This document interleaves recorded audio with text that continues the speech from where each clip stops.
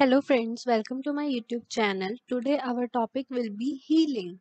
This is a pathology topic of BDS second year. The definition of healing, it is the combination of repair and regeneration. Repair means by proliferation of parenchymal cells result in complete restoration of tissue, and regeneration means by proliferation of connective tissue elements like that is fibrosis and scarring. In case of repair, there are proliferation of parenchymal cells which results in complete restoration of tissue, and in regeneration there are connective tissue elements which results in fibrosis and scarring. Now, the healing can be done by two methods, that is primary and secondary. Healing by primary intentions. It is defined as healing with following characteristics.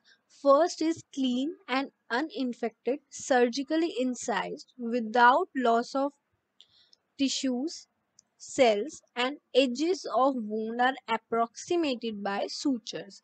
The wound or healing which has these characteristics which will be termed as primary intentions. It should be clean, it should be uninfected, it should be surgically incised without much loss of tissue, plus it should be ap- uh, the edges of wound are approximated by sutures. Now, the sequence of events which causes the primary healing are uh, mainly five. First is initial hemorrhage. Second is acute inflammatory response. Third is epithelial changes. Third is organization, and fifth is suture tract. In what happens in initial hemorrhage? After the initial injury, the space between the approximated surface, it is filled with blood and clot. This seals the wound against any infection and dehydration. After the injury, there is a initial hemorrhage which fills the wound with blood and clot, which and the advantage of this is that it prevents infection and dehydration. Second is acute inflammatory response. About after 24 hours at incised margins of wounds, polymorphs are seen, and after 48 hours these are replaced by macrophages. Third event is epithelial changes. The basal cell of epidermis forms both from both cut margins starts to proliferating and marginating towards incised space in the form of epithelial spores. जो the uh, what happens to epithelial when the after acute inflammatory response, the epidermis of both the cut margins starts proliferating towards, okay, and uh, in towards the incised space, and this is called as epithelial spores. A well approximated layer in 48 hours covers the wound. After 48 hours, a well approximated layer is covers the wound, and this layer separates underlying viable dermis from necrotic material. The skin that has been necrotic is separated by underlying viable tissue by this layer, and it continues to divide, and by fifth day it forms multi-layer epidermis. By the fifth day there is a formation of a multi-layered epidermis which is differentiated into deep and superficial epidermis. Now the fourth event is organization. By the third day third day fibroblast starts to invade the wound, and by the fifth day collagen fibril starts dominating till healing. At third day, there are fibroblasts are seen, and at fifth day, collagen fibers are dominating in that wound. Now, at fourth week, the scar tissue shows scanty of cellular and vascular elements plus inflammatory cells. At fourth week, there are scanty of cellular and vascular elements plus there are also inflammatory cells. The suture tracks. Each suture track has its own separate track, and sometimes there is, can be infected. These can be infected, which leads to the delay wound healing. There is a diagram of primary intentions. We can see sutures at 24 hours. This is these are the sutures approximated woundage, and there are presence of fibroblasts and neutrophils, minimal inflammatory response, and no debris, no bacteria is seen. After 3 to 7 days, as we learned, new capillary cells are formed, fibroblasts are seen, and suture is approximated by epithelial spores. These are epithelial spores. These now granulation tissue is minimal.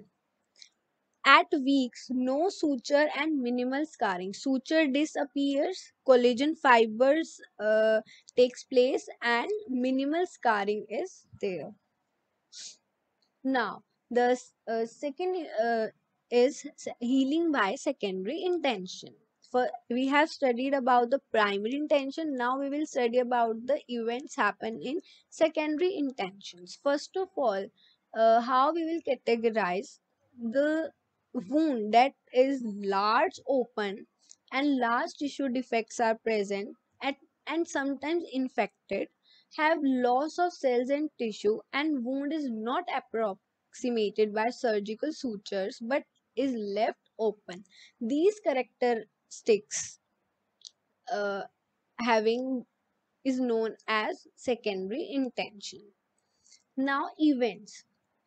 Uh, Primary events, that is initial hemorrhage and acute inflammatory response, is same as the primary healing.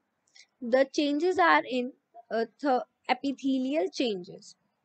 The proliferating epithelial cells do not cover the space fully until granulation of tissue from base has started filling the wound space. Now, in case of primary intentions, the epithelium starts to proliferating from both the sides.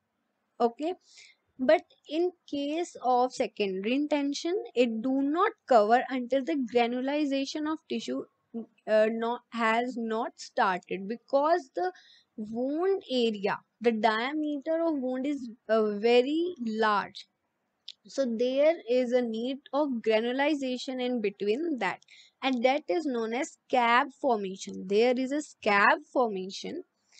Now, what is granulization? Granulization is the main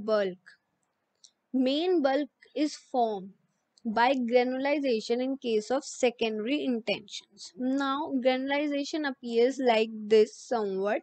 It, it is formed by the proliferation of fibroblasts plus neovascularization of adjacent viable tissue. A newly formed granulation appears like this, which is deep red and fragile and granular, as we can see in picture. With time, it becomes pale white because of dominating collagen fibers. We can see here there is a large wound and large clots. So there is a scab formation in between them, and neurovascularization tissues are present in the case of secondary intentions, and collagen fibers dominate at the end. At least one third to one fourth original size of wound is contracted in case of secondary healing. Now, if there is a presence of infection, there will be a delay in healing because of bacterial toxins. Now, this is an important table which is frequently asked in Viva or and also in written exams. So, this table tells us about the difference between primary and secondary intention healing. In case of primary, it will be clean, and in secondary, it will not be clean.